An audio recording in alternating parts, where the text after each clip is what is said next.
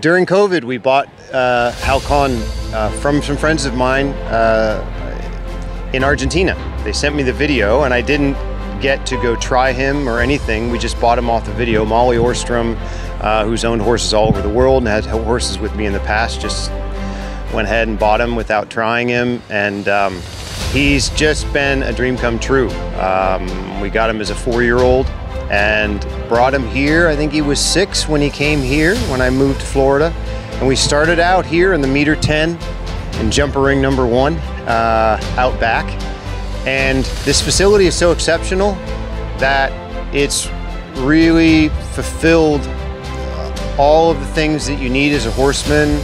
The horse's progression is really a testament to the job that this facility has done. You have an opportunity to bring a horse from down there all the way to up there.